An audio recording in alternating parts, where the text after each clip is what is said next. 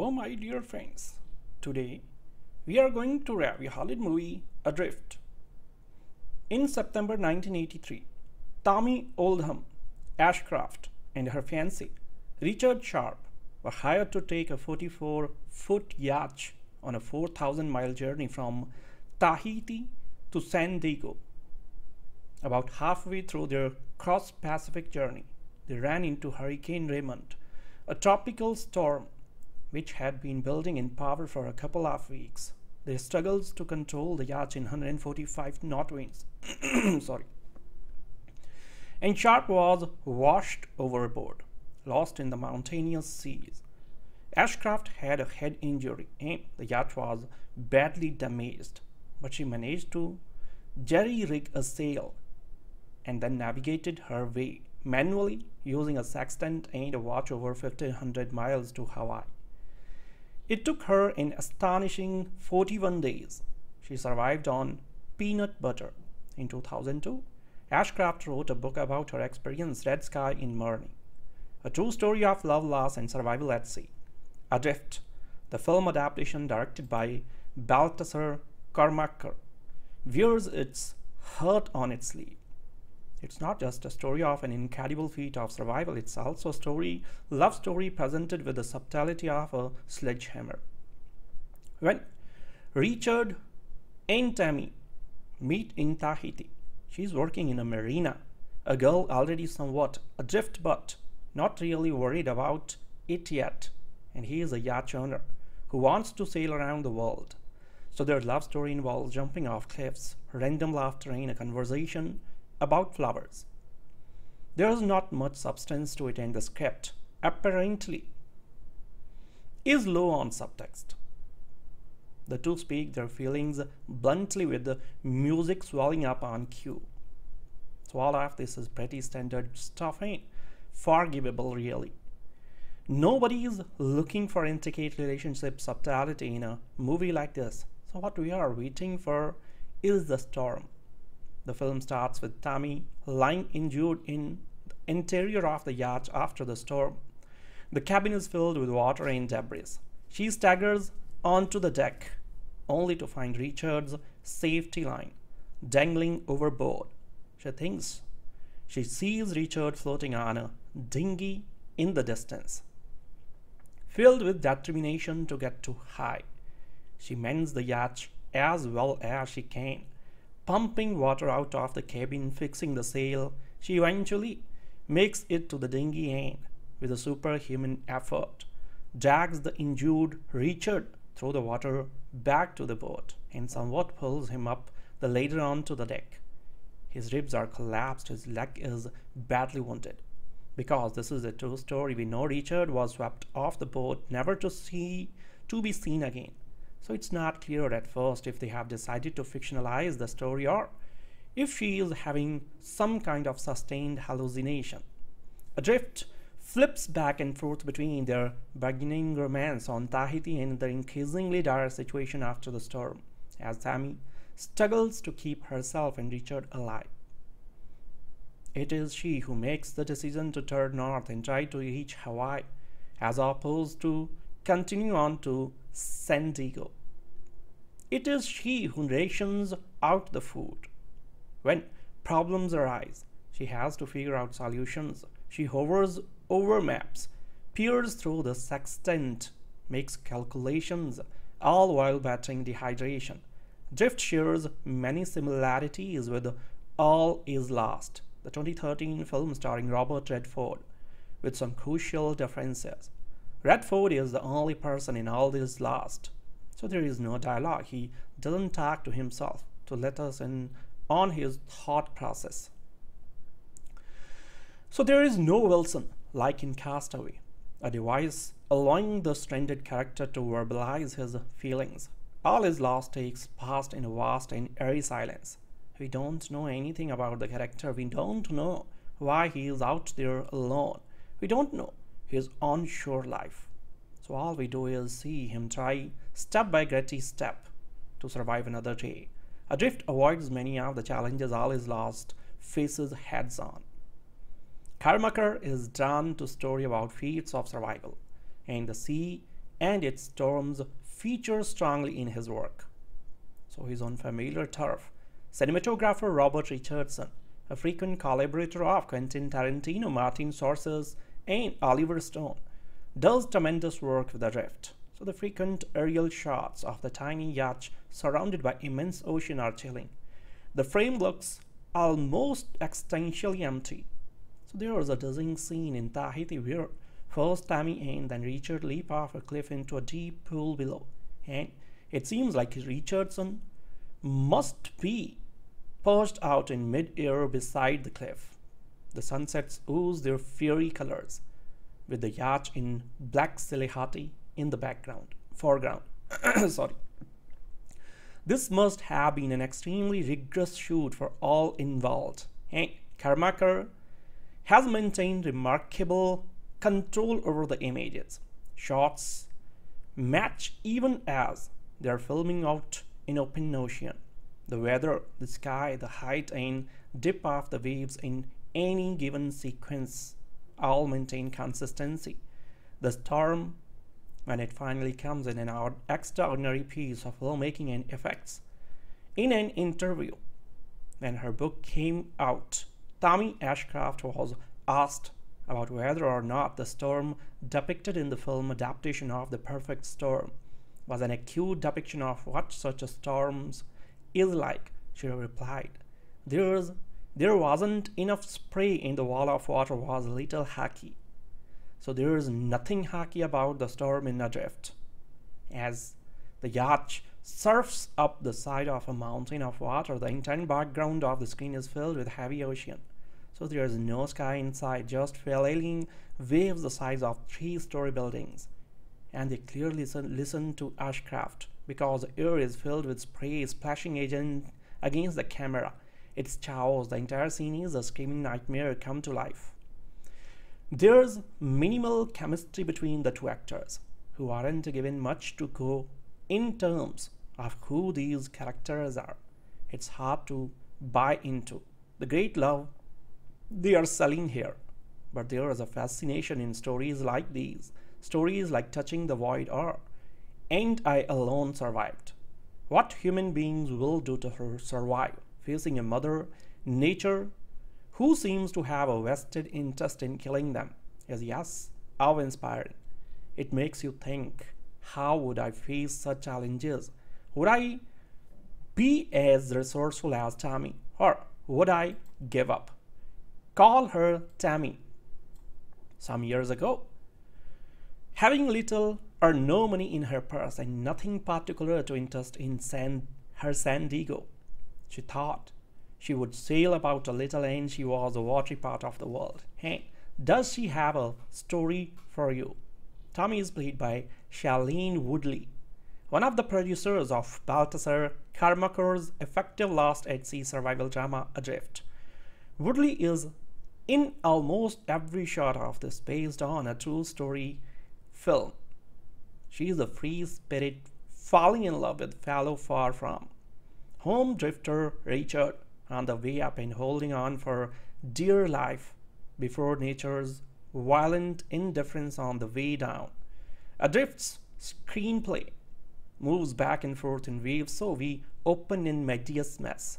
The fancy yacht she and Richard were hired to sail from Tahiti to California has been almost completely destroyed and is meandering somewhere in the Pacific. We learn how our two nautical heroes ended up in such predicament just in time for the well-plotted twin climax. The interlaced plotting is quite clever, and those story smarts are mirrored in Kormákur's shooting style. So when most of your movie is set on a very small boat, you have got to get creative, and his camera is constantly plunging overboard or framing Woodley and Claflin in peculiar ways. The storm sequence is terrifying to the point that my head soon throbbed and I almost became nauseous. I hope the effects team will take this as a compliment. But it wasn't just due to the effects. The high seas terror had such impact because by this point we have grown to really care for Tami and Richard. Their French Polynesian courtship isn't revolutionary filmmaking, but it is sweet and sincere. Kormákur lets the far-flung setting and a particularly romantic Tom Waits cover do a lot of heavy lifting, and one can't ignore that Woodley and the Claflin, who are rarely seen in anything other than swimwear, are quite appealing, frolicking in the surf or smooching in the forecastles. Then there are the moments of great peril, in which horrifying gashes are revealed and the audience are inhaled through their teeth at one.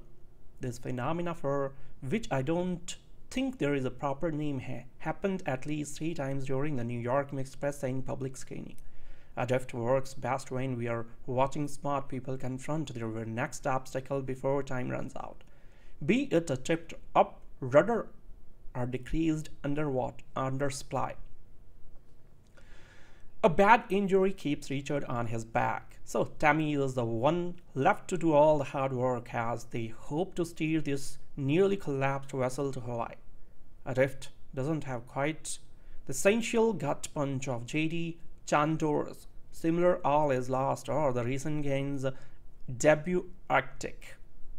But what it lacks in the drama department of pure howling cinema, it makes up for with the emotion of its central relationship. Woodley, whom I have never considered a great thespian, pushes herself to the limit and runs the gamut from traumatized to triumphant. So it is leagues ahead of anything she has done before. The row of sobbing teen girls behind me suggests this might even be a hit. I, for one, am now sure committed that ever to traveling by rail. So the most recent English language films that Icelandic actions auteur Baltasar Kormákur Adrift from 2015 and the new Adrift would make an apt, if grueling, double feature, a surf and turf of real-life survivalism. Deep Frozen Jake Gyllenhaal, followed by Shailene Woodley as on the half-shell floating across the South Pacific in a dismantled schooner with Sam Claflin languishingly in the stir. Miss Woodley plays Tami Oldham, whose memoir Red Sky in Mourning as the basis of the movie. In 1983, Tami, a 23-year-old Californian who has been wandering the globe, alights in Tahiti. Here she finds work at a marina and romance in the arms of Richard, a slightly older British traveler with a sturdy sailboat and a winning smile.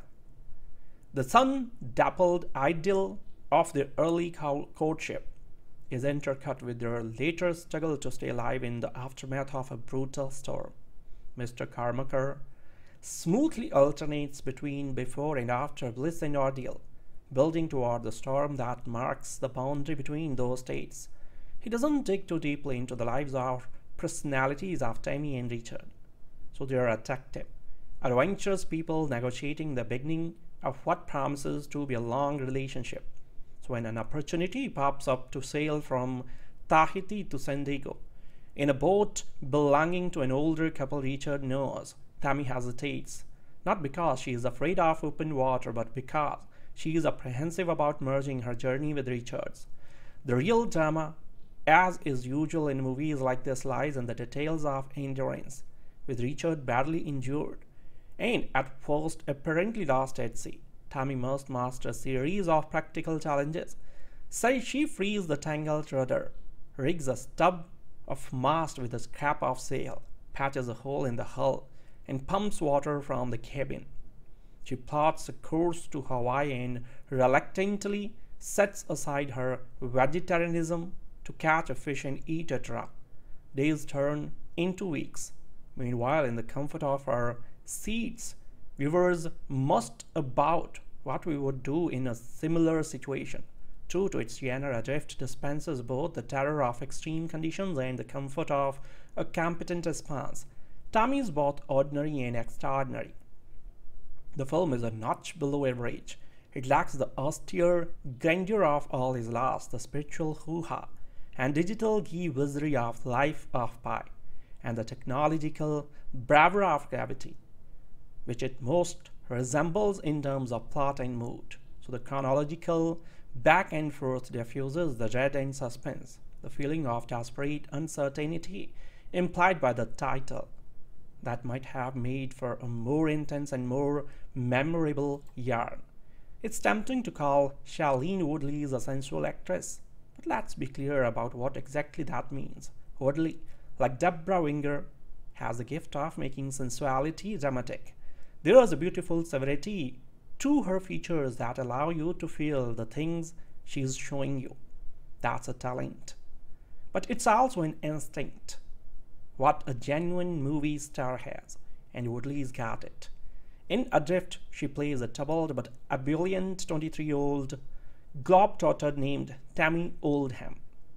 And whether Tami is setting into the island of Tahiti because that's where the fates took her, or falling in love, or leaping off a cliff, or trying to figure out how to save herself after she wakes up in a drifting, damaged sailboat that's high deep in water, Woodley gives herself over to the physical and spiritual reality of each scene. She knows how to play an ordinary woman who's wild at heart, and she keeps you captivated, even when the film itself is watchable in a perfectly competent, touching, and standard way. So set in 1983, Adrift puts a minor regional spin on the shipwrecked loner Jenner. It's the tale of what happens when Tami ends up lost at sea after a storm has battered but not broken the sailboat she is on. But it's also a love story that keeps cutting back to the relationship that led her to be on that boat in the first place. Tami, a refugee from middle-class San Diego, is playing a family that sounds less than ideal, and she is slacking around treating her life as a occasion, looking for the odd job that will pay her enough to get me to the next place. In Tahiti, she lands some boat repair work, and it's on the docks that she meets Richard Sharp, who is elegant, British, sexy, relentless, restless, philosophical, and safe, not to mention highly modest and self-depreciating. So in his courtly beard, he is a dreamboat answer to toxic masculinity, and Claflin, known for his roles in the Hunger Games and Huntsman films, has mastered old-fashioned art of infusing chivalry with soul. Richard seems almost too good to be true, but the catch isn't that he has a hidden dark side. It's that he's actually interesting, a self-styled sailor adventurer in his mid-30s who enjoys the games of civilization but likes getting away from them even more. Claflin and Woodley make this an entrancing duet, approaching each other with enough heat, spirit, and awkward dance moves to show you that romance has gone out of style. So these two convince you they belong together because they never look like they are trying to. Their union is all bound up with the sea, with a mutual desire to taste life without the boundaries. Richard asks Tami to sail around the world with him, and just as she is getting ready to say yes, he receives a more prosaic offer. Old friends ask him if he will sail their boat back to California for $10,000. It's a 4,000-mile journey, and it's one of those karmic coincidences that the destination happens to be San Diego, the hometown that Tami has been heading to the end of the earth to avoid. What could he or she say no? The boat is a luxury yacht with everything they could need until the storm hits. So it is, as destiny would have it, a Category 4 hurricane. And let me say this unequivocally. Baltasar Kormákur, the Icelandic-born director of Adrift, gives great storm. Watching the tumultuous, towering, rainy, dark waves, I realized how about every cataclysmic storm at sea in the movies involves a boat that's not really going anywhere. So it's just sitting in the middle of the maelstrom, rocked up and down by waves. The sailboat in Adrift keeping movies fast, approaching each violent black wall of water as if it were cruising toward Godzilla, and the effect is terrifying. The film opens with Tami waking up after the disaster. She is alive, and the boat is seaworthy. But Richard is nowhere to be seen. Then miraculously, he turns up alive, reasonably intact except for a nasty gash in his skin. The two survivors gather forces, strategize, and use their fingers to feed each other an orgastic meal of peanut butter. Tami, a staunch vegetarian, starts off by refusing to eat any raw fish, but she comes to realize that her culinary purity is a luxury she can't afford. So they also draw closer, but all is not as it seems. For long passages of Adrift, we are pleasantly engrossed without necessarily being riveted. The courtship, hurtful as it is, has glorified via shimmer. So the boat adrift at sea section, all is lost without the ingenuity. But there is a hook, a surprise, a twist that carries you through. Audiences can seek out this movie with feel by the end, more pleased than not. So they may even be sizable. But whether or not that's the case, what matters in Adrift is that Shailene Woodley immerses herself in the ocean, in love, in acting in a way that connects. Even when lost at sea, she lets us feel found. So 3 years after watching teams of climbers struggle to survive their adventure on the eponymous mountain in Everest, Baltasar Kormákur offers a much more intimate survival tale in Adrift, setting two free-spirited lovers off into the Pacific Ocean and seeing how they fare after their ship is disabled by a hurricane. Heavily focused on exploring the magical months the young couple spent together before the accident, the film is likely to appeal to young romantics who know stars Shailene Woodley and Sam Claflin from young adult targeted picture and the Hunger Games and Divergent series. So if the part of the movie devoted to endurance lacks the harrowing power of, say, 2013 All Is Lost, it at least gives Woodley the opportunity to convincingly sink her teeth into a plumb dramatic lead role as a young woman fighting fiercely against the forces of nature. Woodley's Tami, you see, is forced to do all the work after the shipwreck, as her fiancé Richard was thrown violently from the boat in the storm and badly wounded. So after the storm passes, she is forced to make duct tape repairs by herself and contemplate her own likely death before spotting Richard clinging to a dinghy on the horizon. She gets her abroad, sets the broken bones there visibly, and spends the rest of their days playing nurse to her barely conscious companion while trying to navigate their broken yacht toward Hawaii. Even before the terms of this sink or survive drama settle into place, the screenplay has tossed us back 5 months watching the 23-year-old Tami arrive in Tahiti, an American doing odd jobs as she makes her way around the world. She shrugs when a customs officer inquires about her final destination. So Tami learned to sail in San Diego and has found work in a marina where she catches the eye of a new sailor in port. Richard, a handsome Brit, built his own ship while working in South Africa and has since sailed the oceans by himself. They are perfect for each other and soon are going off on long journeys. Her proving her merit as a sailor and him revealing his sensitive nature. So when did you become so wild? Her marvels at her. What does that even mean? She replies, as if rootlessness were all she would conceive of. Tami briefly demonstrates her aversion to being tied down. Even a rich couple asked Richard to sail their luxury craft to California.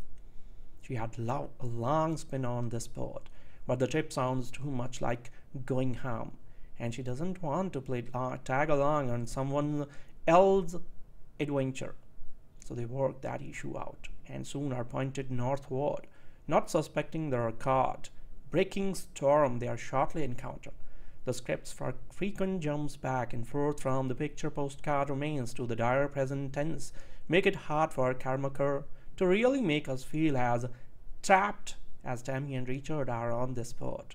So they blister in the sun and go loopy from thirst, ration out tins of food and struggle to keep their limping boat on course. and Tami's spirit drops as it becomes harder and harder to keep Richard from simply drifting off into delirium. "I wish you hadn't met me," he laments in one of his increasingly rare moments of alertness. So when she replies that she wouldn't trade their relationship for anything, one wonders if maybe she is enjoying the same frequent romantic flashbacks we have been watching. D.P. Robert Richardson makes those memories persuasively paradisical. His underwater photography, almost impossibly crystalline, as our barely clad heroes frolic in one tropical hideaway after another, even when the film starts quite late to shift its attention mainly to grim endurance, and in flashback to offer a brief but frightening look at the fateful storm itself. It's hard not to think that those months of happiness are all we are really supposed to remember of Adrift. After being caught in a hurricane, sailor Tami Oldham wakes to find her yacht damaged, her partner injured, and little hope of rescue. Can she get them home? While it rarely comes up in lists of cinema's greatest villains, the ocean as the antagonist in something Hollywood keeps coming back to, and not even because of the things in it. Bigger than a kaiju, more emotionless than a Terminator, it can't be bargained with. It can't be reasoned with, and when you scan the horizon and there's no land in sight, it can seem as though it absolutely does not stop ever. In recent years, Robert Redford has believed all is lost. Ang Lee has told the life of Pi, and Colin Firth has found himself at the mercy of the vast ocean. And now it's turn of Shailene Woodley and Sam Claflin, based on the true story of Tami Oldham and Richard Sharp, who in 1983 were caught in Hurricane Raymond while sailing from Tahiti to San Diego. It opens with Tami waking post-storm in the yacht's partially flooded cabin. Escaping to the deck, she discovers she is all alone. The boat is wrecked and she is adrift. From then, any good news is balanced by the bad. So good, she discovers Richard alive, clinging on to their upturned lifeboat. Bad, her legs and ribs are badly broken. And more bad, they're far off course, nowhere close to the shipping lanes or flight paths, and in a severely damaged yacht. In a smart structural move, the film switches between two timelines: the couple's courtship leading up to the storm and their increasingly desperate-looking attempt to reach land. So these moments of romance and laughter as they meet and fall in love, alleviating the bleakness of their eventual situation and allowing the shifts forward in time to be less jarring. So it also allows us to build to two big moments: the storm and their ultimate fate. The problem comes from a script that fails to truly engage you in their bargaining relationship and so in turn lessens the impact of their later struggles.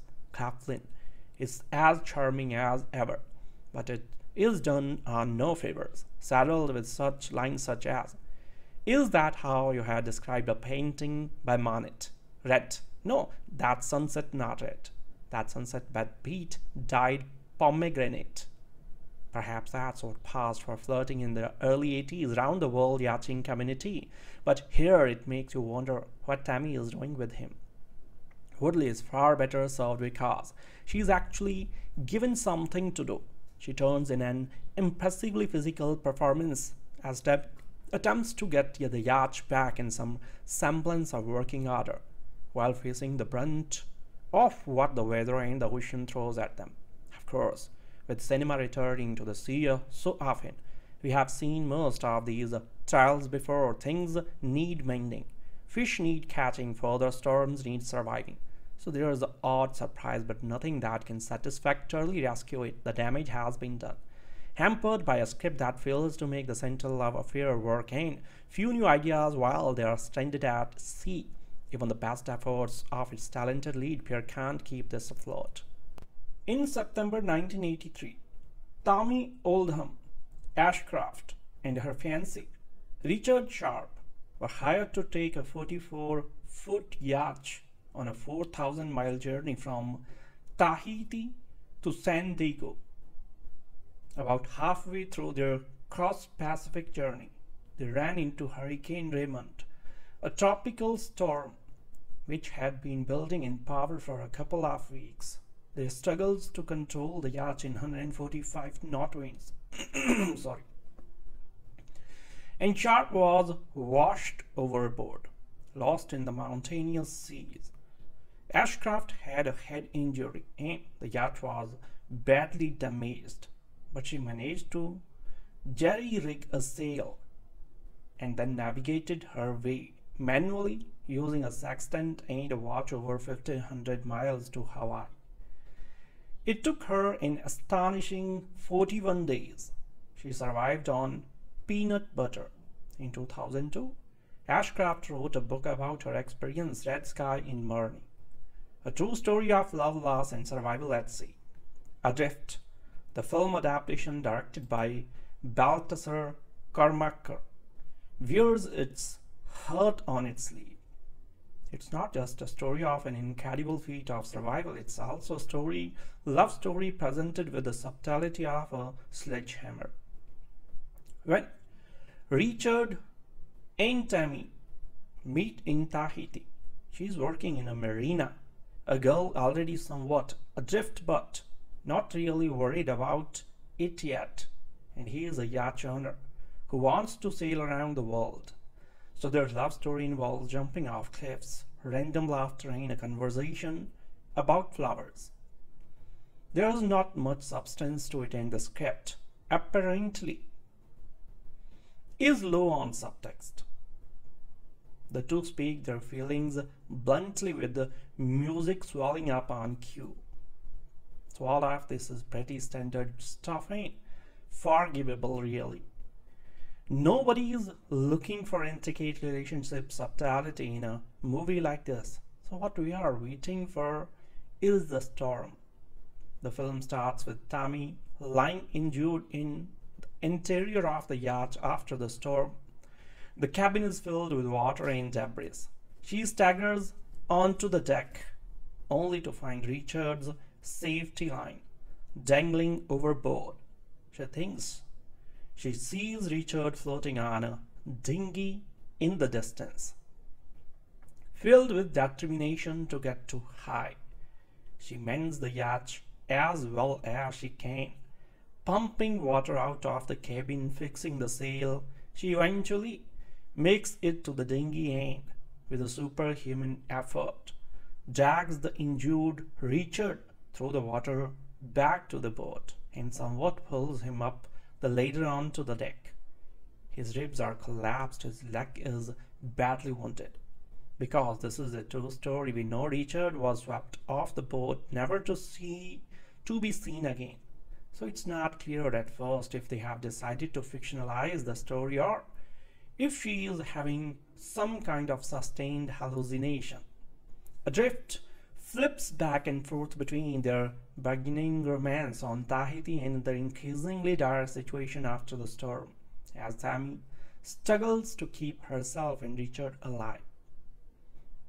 It is she who makes the decision to turn north and try to reach Hawaii, as opposed to continue on to San Diego.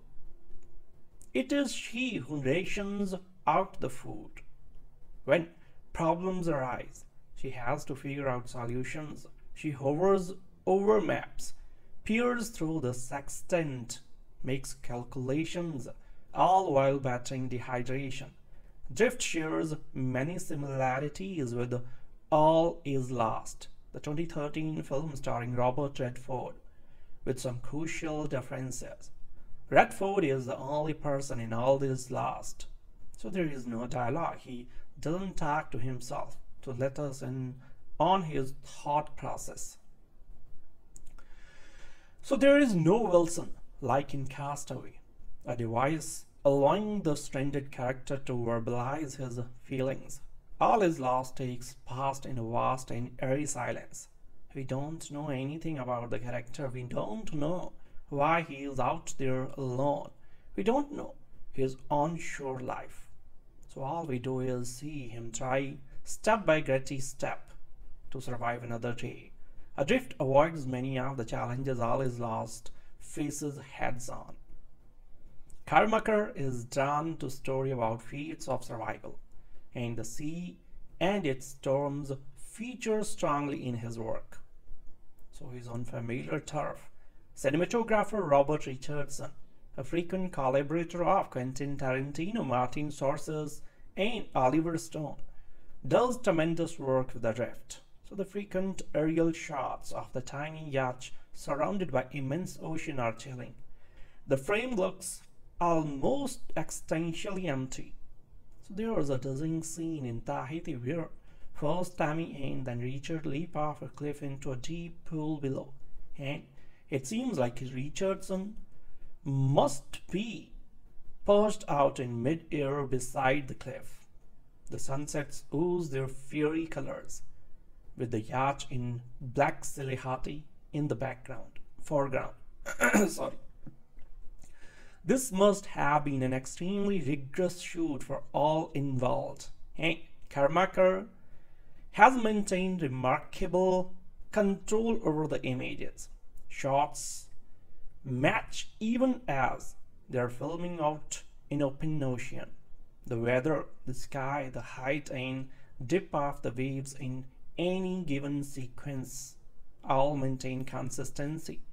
The storm, when it finally comes, in an extraordinary piece of filmmaking and effects. In an interview, when her book came out, Tami Ashcraft was asked about whether or not the storm depicted in the film adaptation of The Perfect Storm was an acute depiction of what such a storms is like. She replied, there wasn't enough spray in the wall of water was a little hacky. So there is nothing hacky about the storm in Adrift. As the yacht surfs up the side of a mountain of water, the entire background of the screen is filled with heavy ocean. So there is no sky inside, just flailing waves the size of 3-story buildings. And they clearly listen to Ashcraft because the air is filled with spray splashing against the camera. It's chaos. The entire scene is a screaming nightmare come to life. There's minimal chemistry between the two actors, who aren't given much to go in terms of who these characters are. It's hard to buy into the great love they are selling here. But there is a fascination in stories like these, stories like Touching the Void or Ain't I Alone Survived. What human beings will do to survive, facing a mother nature who seems to have a vested interest in killing them, is yes, awe-inspiring. It makes you think, how would I face such challenges? Would I be as resourceful as Tami, or would I give up? Call her Tami. Some years ago, having little or no money in her purse and nothing particular to interest in her San Diego, she thought she would sail about a little and she was a watery part of the world. Hey, does she have a story for you? Tami is played by Shailene Woodley, one of the producers of Baltasar Kormákur's effective Lost at Sea survival drama Adrift. Woodley is in almost every shot of this based on a true story film. She is a free spirit falling in love with fellow far from home drifter Richard on the way up and holding on for dear life before nature's violent indifference on the way down. Adrift's screenplay moves back and forth in waves, so we open in medias mess. The fancy yacht she and Richard were hired to sail from Tahiti to California has been almost completely destroyed and is meandering somewhere in the Pacific. We learn how our two nautical heroes ended up in such predicament just in time for the well-plotted twin climax. The interlaced plotting is quite clever, and those story smarts are mirrored in Kormákur's shooting style. So when most of your movie is set on a very small boat, you have got to get creative, and his camera is constantly plunging overboard or framing Woodley and Claflin in peculiar ways. The storm sequence is terrifying to the point that my head soon throbbed and I almost became nauseous. I hope the effects team will take this as a compliment. But it wasn't just due to the effects. The high seas terror had such impact because by this point we have grown to really care for Tami and Richard. The French Polynesian courtship isn't revolutionary filmmaking, but it is sweet and sincere. Kormákur lets the far-flung setting and a particularly romantic Tom Waits cover do a lot of heavy lifting, eh? One can't ignore that Woodley and the Claflin, who are rarely seen in anything other than swimwear, are quite appealing, frolicking in the surf or smooching in the forecastles. Then there are the moments of great peril, in which horrifying gashes are revealed and the audience are inhaled through their teeth at one. This phenomena, for which I don't think there is a proper name, happened at least 3 times during the New York Mixed Press and public screening. Adrift works best when we are watching smart people confront their next obstacle before time runs out, be it a tipped up rudder or decreased undersupply.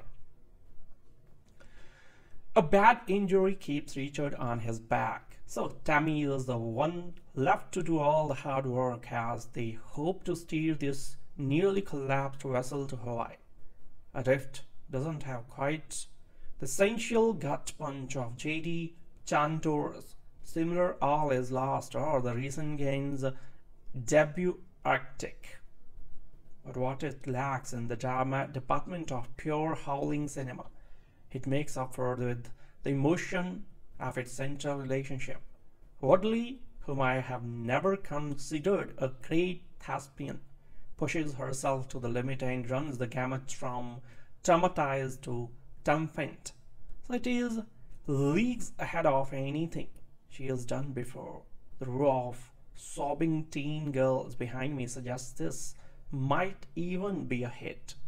I, for one, am not sure committed that ever to traveling by rail. So the most recent English language films that Icelandic actions auteur Baltasar Kormákur Adrift from 2015 and the new Adrift would make an apt if grueling double feature, a surf and turf of real life survivalism. Deep frozen Jake Gyllenhaal, followed by Shailene Woodley as on the half shell floating across the South Pacific in a dismantled schooner with Sam Claflin languishingly in the stern. Miss Woodley plays Tami Oldham, whose memoir Red Sky in Mourning as the basis of the movie. In 1983, Tami, a 23-year-old Californian who has been wandering the globe, alights in Tahiti. Here she finds work at a marina and romance in the arms of Richard, a slightly older British traveler with a sturdy sailboat and a winning smile. The sun-dappled idyll of their early courtship is intercut with their later struggle to stay alive in the aftermath of a brutal storm. Mr. Kormákur smoothly alternates between before and after bliss and ordeal, building toward the storm that marks the boundary between those states. He doesn't dig too deeply into the lives or personalities of Tami and Richard, so they are attractive, adventurous people negotiating the beginning of what promises to be a long relationship. So when an opportunity pops up to sail from Tahiti to San Diego in a boat belonging to an older couple Richard knows, Tami hesitates, not because she is afraid of open water, but because she is apprehensive about merging her journey with Richard's. The real drama, as is usual in movies like this, lies in the details of endurance, with Richard badly injured and at first apparently lost at sea. Tami must master a series of practical challenges. So she frees the tangled rudder, rigs a stub of mast with a scrap of sail, patches a hole in the hull, and pumps water from the cabin. She plots a course to Hawaii and reluctantly sets aside her vegetarianism to catch a fish and eat it raw. Days turn into weeks. Meanwhile, in the comfort of our seats, viewers must about what we would do in a similar situation. True to its genre, Adrift dispenses both the terror of extreme conditions and the comfort of a competent response. Tami is both ordinary and extraordinary. The film is a notch below average. It lacks the austere grandeur of all is lost, the spiritual hoo-ha and digital ghee-wizardry of Life of Pi, and the technological bravura of Gravity, which it most resembles in terms of plot and mood. So the chronological back and forth diffuses the dread and suspense, the feeling of desperate uncertainty implied by the title that might have made for a more intense and more memorable yarn. It's tempting to call Shailene Woodley a sensual actress, but let's be clear about what exactly that means. Woodley, like Deborah Winger, has the gift of making sensuality dramatic. There is a beautiful severity to her features that allow you to feel the things she's showing you. That's a talent. But it's also an instinct. What a genuine movie star has, and Woodley's got it. In Adrift, she plays a troubled but ebullient 23-year-old globetrotter named Tami Oldham. And whether Tami is setting into the island of Tahiti because that's where the fates took her, or falling in love, or leaping off a cliff, or trying to figure out how to save herself after she wakes up in a drifting, damaged sailboat that's high deep in water, Woodley gives herself over to the physical and spiritual reality of each scene. She knows how to play an ordinary woman who's wild at heart, and she keeps you captivated, even when the film itself is watchable in a perfectly competent, touching, and standard way. So set in 1983, Adrift puts a minor regional spin on the shipwrecked loner genre. It's a tale of what happens when Tami ends up lost at sea after a storm has battered but not broken the sailboat she is on. But it's also a love story that keeps cutting back to the relationship that led her to be on that boat in the first place. Tami, a refugee from middle-class San Diego, is playing a family that sounds less than ideal, and she is looking around treating her life as a occasion, looking for the odd job that will pay her enough to get me to the next place. In Tahiti, she lands some boat repair work, and it's on the docks that she meets Richard Sharp, who is elegant, British, sexy, relentless, restless, philosophical, and safe, not to mention highly modest and self-depreciating. So in his courtly beard, he is a dreamboat answer to toxic masculinity, and Claflin, known for his roles in the Hunger Games and Huntsman films, has mastered old-fashioned art of infusing chivalry with soul. Richard seems almost too good to be true, but the catch isn't that he has a hidden dark side. It's that he's actually interesting, a self-styled sailor adventurer in his mid-30s who enjoys the games of civilization but likes getting away from them even more.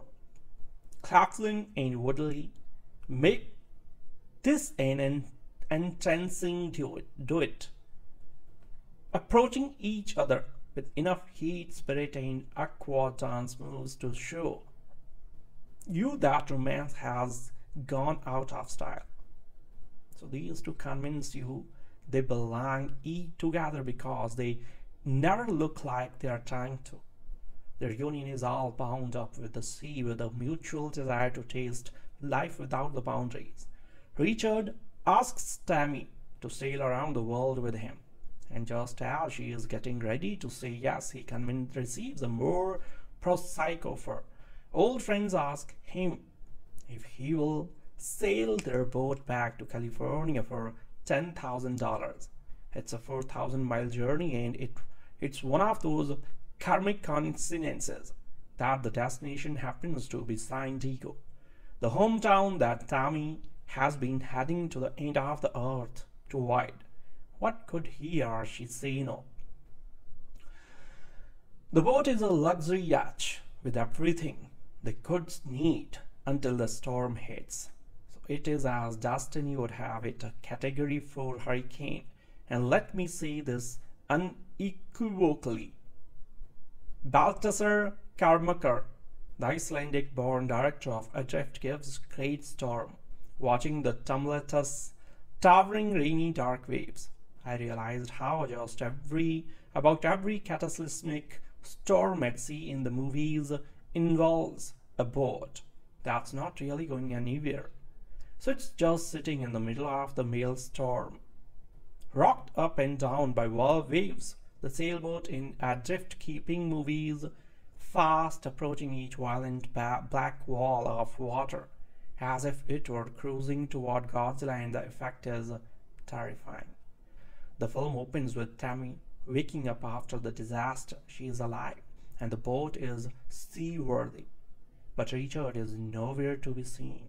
Then miraculously, he turns up alive, reasonably intact except for a nasty gash in his skin. The two survivors gather forces, strategize, and use their fingers to feed each other an orgastic meal of peanut butter.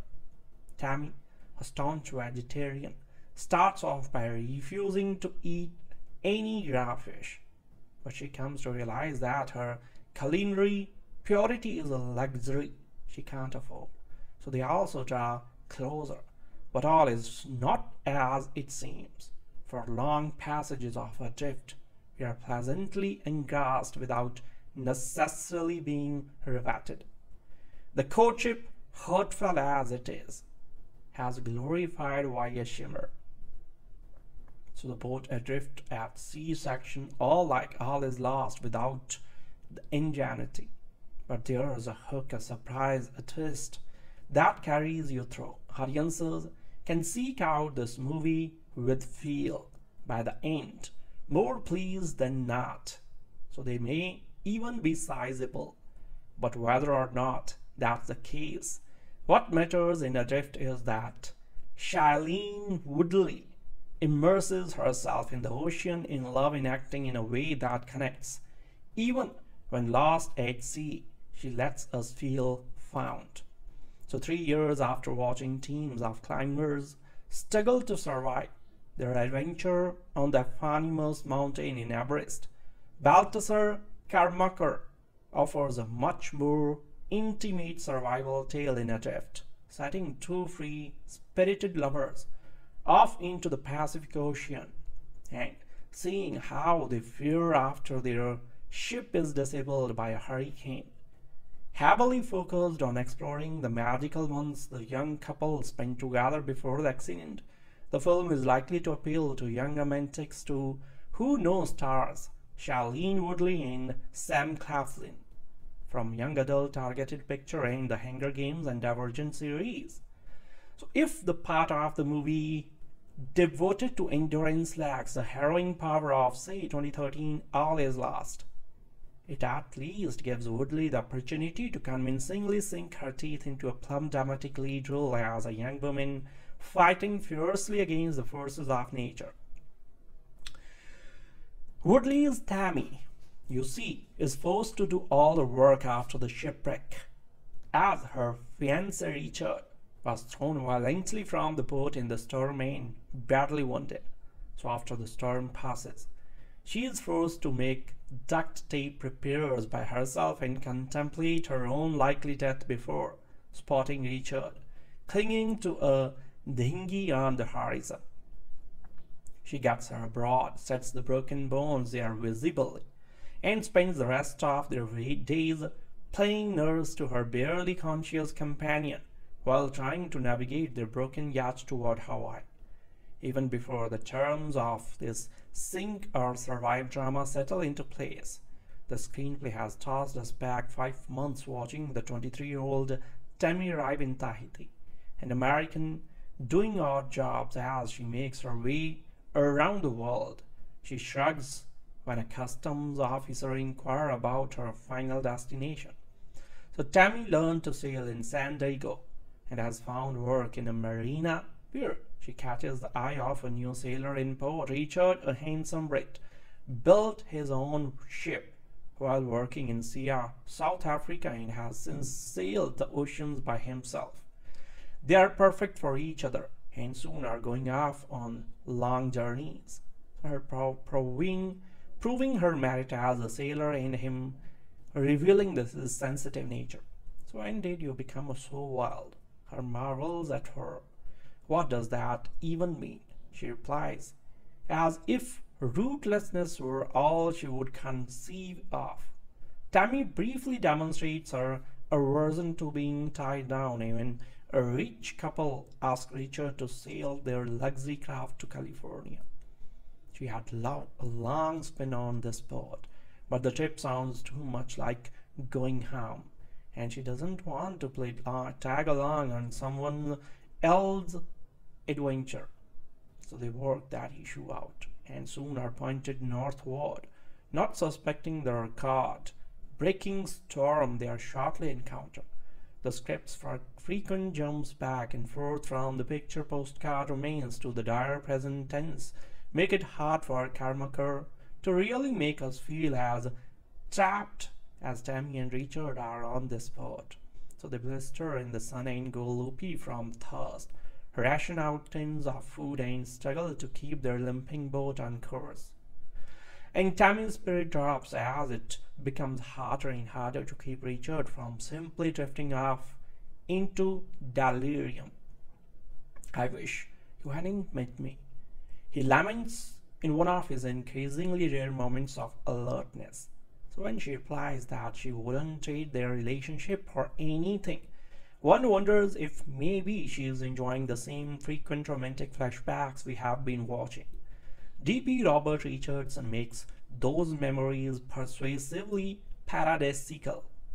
His underwater photography, almost impossibly crystalline, as our barely clad heroes frolic in one tropical hideaway after another, even when the film starts quite late to shift its attention mainly to grim endurance, and in flashback to offer a brief but frightening look at the fateful storm itself. It's hard not to think that those months of happiness are all we are really supposed to remember of Adrift. After being caught in a hurricane, sailor Tami Oldham wakes to find her yacht damaged, her partner injured, and little hope of rescue. Can she get them home? While it rarely comes up in lists of cinema's greatest villains, the ocean as the antagonist in something Hollywood keeps coming back to, and not even because of the things in it. Bigger than a kaiju, more emotionless than a Terminator, it can't be bargained with. It can't be reasoned with, and when you scan the horizon and there's no land inside, it can seem as though it absolutely does not stop ever. In recent years, Robert Redford has believed all is lost. Ang Lee has told the life of Pi, and Colin Firth has found himself at the mercy of the vast ocean. And now it's turn of Shailene Woodley and Sam Claflin, based on the true story of Tami Oldham and Richard Sharp, who in 1983 were caught in Hurricane Raymond while sailing from Tahiti to San Diego. It opens with Tami waking post-storm in the yacht's partially flooded cabin. Escaping to the deck, she discovers she is all alone. The boat is wrecked and she is adrift. From then, Any good news is balanced by the bad. So good, she discovers Richard alive, clinging on to their upturned lifeboat. Bad, her legs and ribs are badly broken. And more bad, they're far off course, nowhere close to the shipping lanes or flight paths, and in a severely damaged yacht. In a smart structure move, the film switches between two timelines: the couple's courtship leading up to the storm and their increasingly desperate looking attempt to reach land. So these moments of romance and laughter as they meet and fall in love, alleviating the bleakness of their eventual situation and allowing the shifts forward in time to be less jarring. So it also allows us to build to two big moments: the storm and their ultimate fate. The problem comes from a script that fails to truly engage you in their bargaining relationship and so in turn lessens the impact of their later struggles. Claflin is as charming as ever, but it is done on no favors, saddled with such lines such as, "Is that how you had described a painting by Monet? Red? No, that sunset not red. That sunset but beat dyed pomegranate." Perhaps that's what passed for flirting in the early 80s around the world yachting community, but here it makes you wonder what Tami is doing with him. Woodley is far better served because she is actually given something to do. She turns in an impressively physical performance as Deb attempts to get the yacht back in some semblance of working order, while facing the brunt of what the weather and the ocean throws at them. Of course, with cinema returning to the sea so often, we have seen most of these trials before. Things need mending. Fish need catching, further storms need surviving. So there is the odd surprise, but nothing that can satisfactorily rescue it. The damage has been done. Hampered by a script that fails to make the central love affair work and few new ideas while they are stranded at sea. Even the best efforts of its talented lead pair can't keep this afloat. In September 1983, Tami Oldham Ashcraft and her fiancé, Richard Sharp, were hired to take a 44-foot yacht on a 4,000-mile journey from Tahiti to San Diego. About halfway through their cross-Pacific journey, they ran into Hurricane Raymond, a tropical storm which had been building in power for a couple of weeks. They struggled to control the yacht in 145 knot winds. Sorry. And Sharp was washed overboard, lost in the mountainous seas. Ashcraft had a head injury and the yacht was badly damaged, but she managed to jerry-rig a sail and then navigated her way manually using a sextant and a watch over 1,500 miles to Hawaii. It took her an astonishing 41 days. She survived on peanut butter. In 2002, Ashcraft wrote a book about her experience, Red Sky in Mourning, a true story of love, loss, and survival at sea. Adrift, the film adaptation directed by Baltasar Kormákur, wears its heart on its sleeve. It's not just a story of an incredible feat of survival, it's also a love story presented with the subtlety of a sledgehammer. When Richard and Tami meet in Tahiti, she's working in a marina, a girl already somewhat adrift but not really worried about it yet, and he is a yacht owner who wants to sail around the world. So their love story involves jumping off cliffs, random laughter, and a conversation about flowers. There is not much substance to it, and the script, apparently, is low on subtext. The two speak their feelings bluntly with the music swelling up on cue. So all of this is pretty standard stuff and forgivable really. Nobody is looking for intricate relationship subtlety in a movie like this. So what we are waiting for is the storm. The film starts with Tami lying injured in the interior of the yacht after the storm. The cabin is filled with water and debris. She staggers onto the deck, only to find Richard's safety line dangling overboard. She thinks she sees Richard floating on a dinghy in the distance. filled with determination to get too high.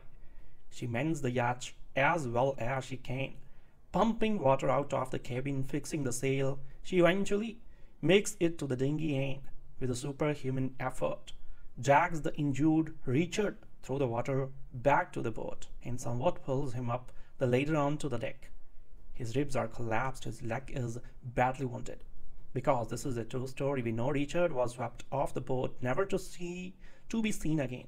So it's not clear at first if they have decided to fictionalize the story or if she is having some kind of sustained hallucination. Adrift flips back and forth between their beginning romance on Tahiti and the increasingly dire situation after the storm, as Tami struggles to keep herself and Richard alive. It is she who makes the decision to turn north and try to reach Hawaii, as opposed to continue on to San Diego. It is she who rations out the food. When problems arise, she has to figure out solutions. She hovers over maps, peers through the sextant, makes calculations, all while battling dehydration. Drift shares many similarities with All Is Lost, the 2013 film starring Robert Redford, with some crucial differences. Redford is the only person in All Is Lost, so there is no dialogue. He doesn't talk to himself to let us in on his thought process. So there is no Wilson, like in Castaway, a device allowing the stranded character to verbalize his feelings. All Is Lost takes place in a vast and airy silence. We don't know anything about the character. We don't know why he is out there alone. We don't know his onshore life.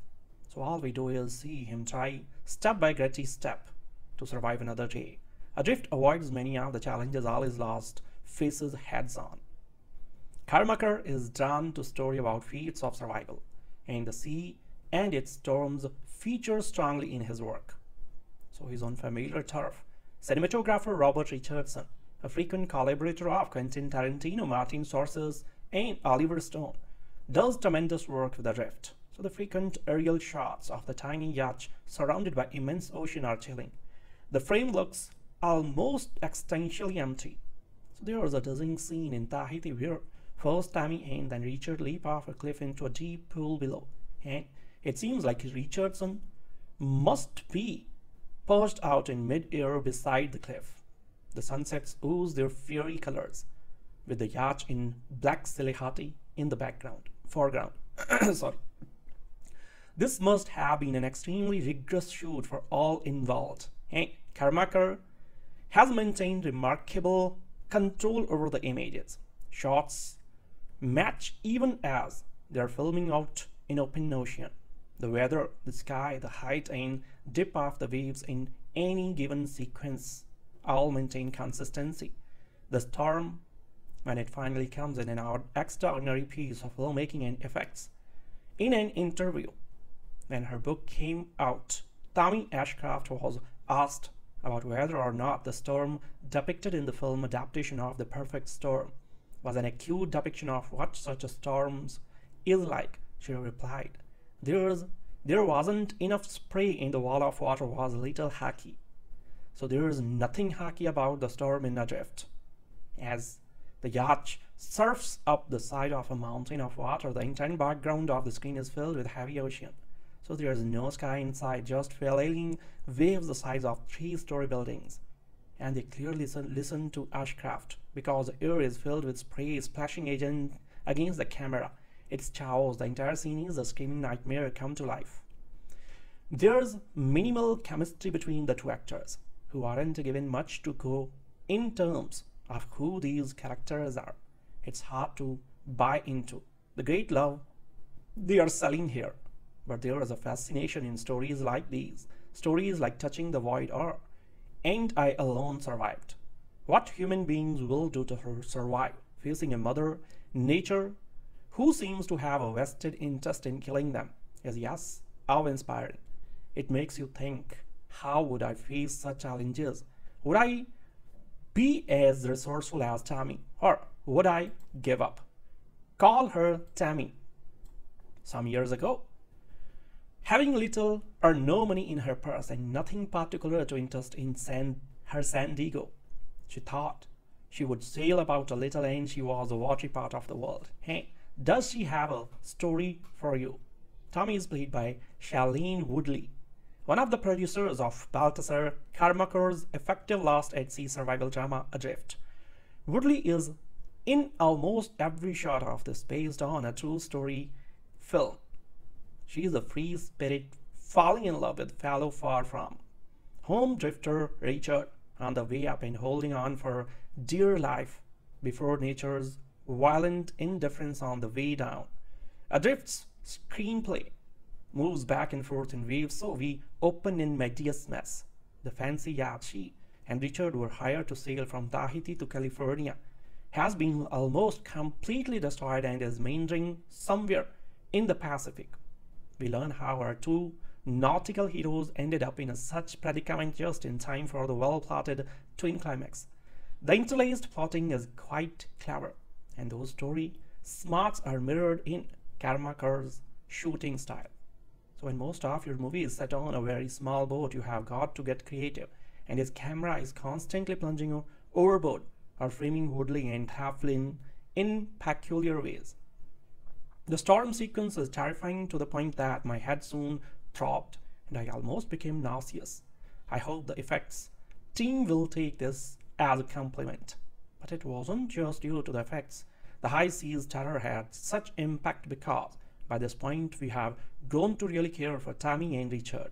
The French Polynesian courtship isn't revolutionary filmmaking, but it is sweet and sincere. Kormákur lets the far-flung setting and a particularly romantic Tom Waits cover do a lot of heavy lifting, and one can't ignore that Woodley and the Claflin, who are rarely seen in anything other than swimwear, are quite appealing, frolicking in the surf or smooching in the forecastles.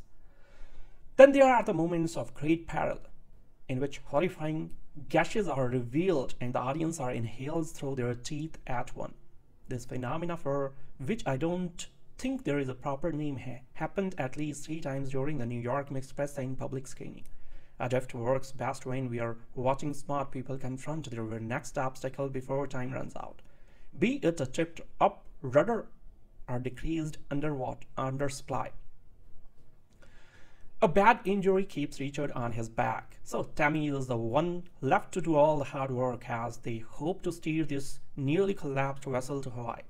Adrift doesn't have quite the essential gut punch of J.D. Chandor's Similar All Is Lost or the recent gains debut Arctic. But what it lacks in the drama department of pure howling cinema, it makes up for with the emotion of its central relationship. Woodley, whom I have never considered a great thespian, pushes herself to the limit and runs the gamut from traumatized to triumphant. So it is leagues ahead of anything she has done before. The row of sobbing teen girls behind me suggests this might even be a hit. I, for one, am not sure committed that ever to traveling by rail. So the most recent English language films that Icelandic actions auteur Baltasar Kormákur Adrift from 2015 and the new Adrift would make an apt if grueling double feature, a surf and turf of real-life survivalism. Deep Frozen Jake Gyllenhaal, followed by Shailene Woodley as on the half-shell floating across the South Pacific in a dismantled schooner with Sam Claflin languishingly in the stir. Miss Woodley plays Tami Oldham, whose memoir, Red Sky in Mourning, is the basis of the movie. In 1983, Tami, a 23-year-old Californian who has been wandering the globe, alights in Tahiti. Here she finds work at a marina and snowmans in the arms of Richard, a slightly older British traveler with a sturdy sailboat and a winning smile. The sun-dappled idyll of their early courtship is intercut with their later struggle to stay alive in the aftermath of a brutal storm. Mr. Kormákur smoothly alternates between before and after bliss and ordeal, building toward the storm that marks the boundary between those states. He doesn't dig too deeply into the lives or personalities of Tami and Richard, so they are attractive, adventurous people negotiating the beginning of what promises to be a long relationship. So when an opportunity pops up to sail from Tahiti to San Diego, In a boat belonging to an older couple Richard knows, Tami hesitates, not because she is afraid of open water, but because she is apprehensive about merging her journey with Richard's. The real drama, as is usual in movies like this, lies in the details of endurance, with Richard badly injured and at first apparently lost at sea. Tami must master a series of practical challenges. Say she frees the tangled rudder, rigs a stub of mast with a scrap of sail, patches a hole in the hull, and pumps water from the cabin. She plots a course to Hawaii and reluctantly sets aside her vegetarianism to catch a fish and eat it raw. Days turn into weeks. Meanwhile, in the comfort of our seats, viewers must about what we would do in a similar situation. True to its genre, Adrift dispenses both the terror of extreme conditions and the comfort of a competent response. Tami is both ordinary and extraordinary. The film is a notch below average. It lacks the austere grandeur of All Is Lost, the spiritual hoo-ha and digital gee-whizzery of Life of Pi, and the technological bravura of Gravity, which it most resembles in terms of plot and mood. So the chronological back and forth diffuses the dread and suspense, the feeling of desperate uncertainty implied by the title that might have made for a more intense and more memorable yarn. It's tempting to call Shailene Woodley a sensual actress, but let's be clear about what exactly that means. Woodley, like Deborah Winger, has the gift of making sensuality dramatic. There is a beautiful severity to her features that allow you to feel the things she's showing you. That's a talent. But it's also an instinct. What a genuine movie star has, and Woodley's got it. In Adrift, she plays a troubled but ebullient 23-year-old globetrotter named Tami Oldham. And whether Tami is setting into the island of Tahiti because that's where the fates took her, or falling in love, or leaping off a cliff, or trying to figure out how to save herself after she wakes up in a drifting, damaged sailboat that's high deep in water, Woodley gives herself over to the physical and spiritual reality of each scene. She knows how to play an ordinary woman who's wild at heart, and she keeps you captivated, even when the film itself is watchable in a perfectly competent, touching, and standard way. So set in 1983, Adrift puts a minor, original spin on the shipwrecked loner genre. It's the tale of what happens when Tami ends up lost at sea after a storm has battered but not broken the sailboat she is on. But it's also a love story that keeps cutting back to the relationship that led her to be on that boat in the first place. Tami, a refugee from middle-class San Diego, is fleeing a family that sounds less than ideal, and she is slacking around treating her life as a vacation, looking for the odd job that will pay her enough to get Tami to the next place. In Tahiti, she lands some boat repair work, and it's on the docks that she meets Richard Sharp, who is elegant, British, sexy, relentless, restless, philosophical, and safe, not to mention highly modest and self-depreciating. So in his courtly beard, he is a dreamboat answer to toxic masculinity, and Claflin, known for his roles in the Hunger Games and Huntsman films, has mastered old-fashioned art of infusing chivalry with soul.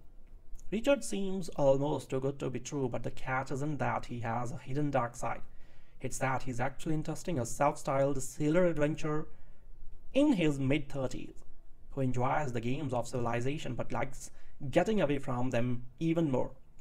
Claflin and Woodley make this an entrancing duet, approaching each other with enough heat, spirit, and awkward dance moves to show you that romance has gone out of style. So these two convince you they belong together because they never look like they are trying to. Their union is all bound up with the sea, with a mutual desire to taste life without the boundaries. Richard asks Tami to sail around the world with him, and just as she is getting ready to say yes, he receives a more prosaic offer. Old friends ask him if he will sail their boat back to California for $10,000. It's a 4,000-mile journey, and it's one of those karmic coincidences that the destination happens to be San Diego, the hometown that Tami has been heading to the end of the earth to avoid. What could he or she say no? The boat is a luxury yacht with everything they could need until the storm hits. So it is, as destiny would have it, a Category 4 hurricane. And let me say this unequivocally. Baltasar Kormákur, the Icelandic-born director of Adrift, gives great storm. Watching the tumultuous, towering, rainy, dark waves, I realized how just about every cataclysmic storm at sea in the movies involves a boat that's not really going anywhere.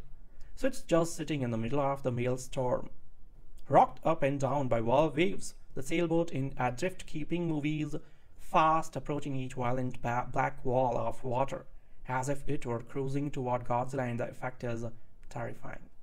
The film opens with Tami waking up after the disaster. She is alive, and the boat is seaworthy. But Richard is nowhere to be seen. Then miraculously, he turns up, alive, reasonably intact except for a nasty gash in his skin. The two survivors gather forces, strategize, and use their fingers to feed each other an orgastic meal of peanut butter. Tami, a staunch vegetarian, starts off by refusing to eat any raw fish, but she comes to realize that her culinary purity is a luxury she can't afford. So they also draw closer, but all is not as it seems. For long passages of Adrift, we are pleasantly engrossed without necessarily being riveted. The courtship, hurtful as it is, has glorified via shimmer. So the boat adrift at sea section, all is lost without the ingenuity. But there is a hook, a surprise, a twist that carries you through. Audiences can seek out this movie with feel by the end, more pleased than not. So they may even be sizable. But whether or not that's the case, what matters in Adrift is that Shailene Woodley immerses herself in the ocean, in love, in acting in a way that connects. Even when lost at sea, she lets us feel found. So 3 years after watching teams of climbers struggle to survive their adventure on the eponymous mountain in Everest, Baltasar Kormákur offers a much more intimate survival tale in Adrift, setting two free-spirited lovers off into the Pacific Ocean and seeing how they fare after their ship is disabled by a hurricane. Heavily focused on exploring the magical months the young couple spent together before the accident, the film is likely to appeal to young romantics who know stars Shailene Woodley and Sam Claflin from young adult targeted picture and the Hunger Games and Divergent series. So if the part of the movie devoted to endurance lacks the harrowing power of, say, 2013 All Is Lost, it at least gives Woodley the opportunity to convincingly sink her teeth into a plumb dramatic lead role as a young woman fighting fiercely against the forces of nature. Woodley's Tami, you see, is forced to do all the work after the shipwreck, as her fiancé Richard was thrown violently from the boat in the storm and badly wounded. So after the storm passes, she is forced to make duct tape repairs by herself and contemplate her own likely death before spotting Richard clinging to a dinghy on the horizon. She gets her aboard, sets the broken bones there visibly, and spends the rest of their days playing nurse to her barely conscious companion while trying to navigate their broken yacht toward Hawaii. Even before the terms of this sink or survive drama settle into place, the screenplay has tossed us back 5 months watching the 23-year-old Tami arrive in Tahiti, an American doing odd jobs as she makes her way around the world. She shrugs when a customs officer inquires about her final destination. So Tami learned to sail in San Diego and has found work in a marina where she catches the eye of a new sailor in port. Richard, a handsome Brit, built his own ship while working in South Africa and has since sailed the oceans by himself. They are perfect for each other and soon are going off on long journeys. Her proving her merit as a sailor and him revealing this sensitive nature. So when did you become so wild? Her marvels at her. What does that even mean? She replies, as if rootlessness were all she would conceive of. Tami briefly demonstrates her aversion to being tied down. Even a rich couple asked Richard to sail their luxury craft to California. She had loved a long spin on this boat, but the trip sounds too much like going home. and she doesn't want to tag along on someone else's adventure. So they work that issue out and soon are pointed northward, not suspecting the record-breaking storm they are shortly encounter. The script's frequent jumps back and forth from the picture postcard remains to the dire present tense make it hard for Kormákur to really make us feel as trapped as Tami and Richard are on this spot. So they blister in the sun and go loopy from thirst, ration out tins of food and struggle to keep their limping boat on course. And Tami's spirit drops as it becomes harder and harder to keep Richard from simply drifting off into delirium. I wish you hadn't met me, he laments in one of his increasingly rare moments of alertness. So when she replies that she wouldn't trade their relationship for anything, one wonders if maybe she is enjoying the same frequent romantic flashbacks we have been watching. D.P. Robert Richardson makes those memories persuasively paradisical. His underwater photography, almost impossibly crystalline, as our barely clad heroes frolic in one tropical hideaway after another, even when the film starts quite late to shift its attention mainly to grim endurance, and in flashback to offer a brief but frightening look at the fateful storm itself. It's hard not to think that those months of happiness are all we are really supposed to remember of Adrift. After being caught in a hurricane, sailor Tami Oldham wakes to find her yacht damaged, her partner injured, and little hope of rescue. Can she get them home? While it rarely comes up in lists of cinema's greatest villains, the ocean as the antagonist in something Hollywood keeps coming back to, and not even because of the things in it. Bigger than a kaiju, more emotionless than a Terminator, it can't be bargained with. It can't be reasoned with ain't.